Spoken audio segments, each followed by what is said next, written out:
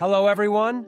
In today's video, I'm going to show you how to fix Windows lock screen language change to another language. When we turned on one of the work PCs this morning, the lock screen, or Windows Spotlight as it is called, was in another language.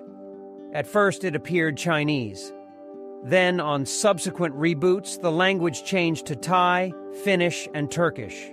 When we checked, it seems that the issue started after a Windows update, which points to a bug in the recently released OS version.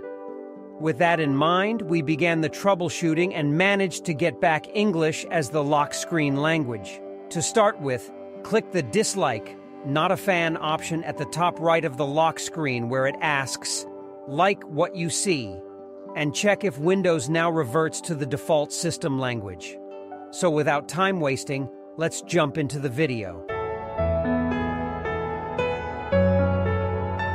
The question is, what can I do if Windows lock screen is in another language? Step first, re-enable Windows Spotlight.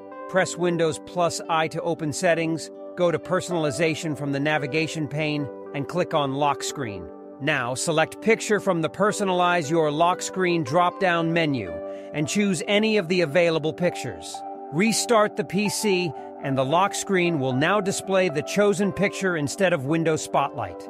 Finally, go back to the lock screen settings and again select Windows Spotlight from the drop-down menu. Restart the PC and check for improvements. Step second, manually select the language. Press Windows +S to open search, type Control Panel in the text field, and click the relevant result. Click on Clock and Region. Click on Region. Now, from the Format drop-down menu, select English, United States, or the preferred language in your case, and click OK to save the changes.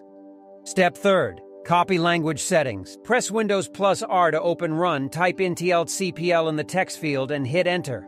Go to the Administrative tab and click the Copy Settings button. Now, tick the checkboxes for Welcome Screen and System Accounts and New User Accounts, then click OK to save the changes. Reboot the PC to check for improvements. Remember, only execute this fix after you have changed the system language to English or the desired one.